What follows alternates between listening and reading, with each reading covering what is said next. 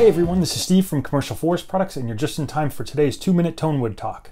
Today's topic, why I hate Koa wood. Now the first reason why I don't like Koa is the branding of Koa. Koa's done a great job of branding itself as a very premium exclusive hardwood. When I say poplar, what goes through your mind?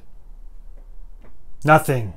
That's because poplar is a boring wood, and there's no branding to poplar. You don't think about anything. It's poplar. On the other hand, when you think of Koa, you think of ukuleles, you think of being on the beach, being in Hawaii.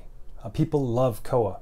The problem is that this branding, it makes it very difficult to actually buy Koa. There's a certain amount of arrogance that comes from suppliers that deal heavily in Koa. There's not a lot of it out there. It's almost like the soup Nazi in Seinfeld. You should just approach with your head bowed down and accept what you're given and then be thankful that you got it. But I hate buying wood like that, so I don't buy too much of it. The second thing I don't like about Koa is the price. It is an expensive wood. If you go out to buy Koa, you're probably looking at pricing anywhere from $75 a board foot to maybe $300 a board foot, depending on how nice and figured it is. The problem is that when people pay those kind of prices for any kind of wood, they're expecting clear, perfect wood. And Koa does not come clear and perfect. Actually, the grading on it is pretty poor if you ask me. The third problem I have with Koa is the way it's produced. A lot of times we get boards in that you'd never see with red oak or hard maple or any domestically produced U.S. hardwood on the continental U.S. anyway.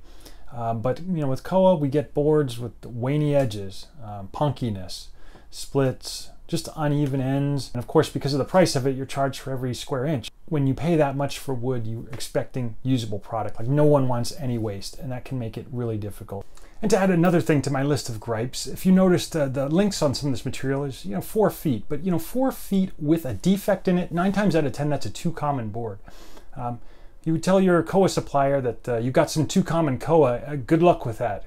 It's pretty much the soup Nazi thing. You take it or leave it. And that's another reason why I do not like dealing in Koa. But I do, because our customers ask for it. This is exactly what I'm talking about. Now these are actually 2 really nice boards of Koa, about 5/4 thick, and they're about 8 inches wide, 8 inches, maybe 10 inches on the other one. But let me just focus in on the end here.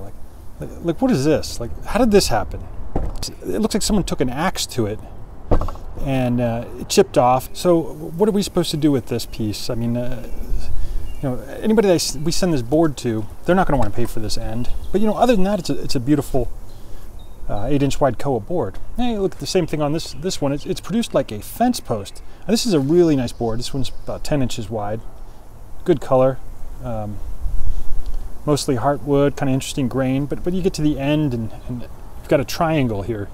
It's just sloppiness, and we see this a lot in Koa. And this is by far not the worst example.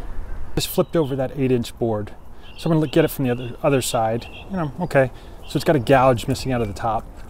But other than that, it looks good, looks good, looks good, looks good, until we get all the way to the bottom, and then there's a big. It's not wane. I don't even know what that is, but it's a defect you'd never see in red oak or maple.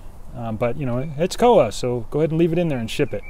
But it presents a problem to anyone trying to sell Koa, because essentially no one wants to pay for that piece, and I don't like trying to pass it on to people who don't want to pay for it. But I'm not going to get stuck with it either. If this was a, let's say a hard maple board, this would probably be a too common board based on the top, the bottom, and the cutting units in between. Now I admire a figured piece of Koa just as much as the next woodworker, but as from a wood marketing standpoint, I just as soon deal with almost any other species. You can have your Koa. Subscribe to our YouTube channel for more hardwood insights.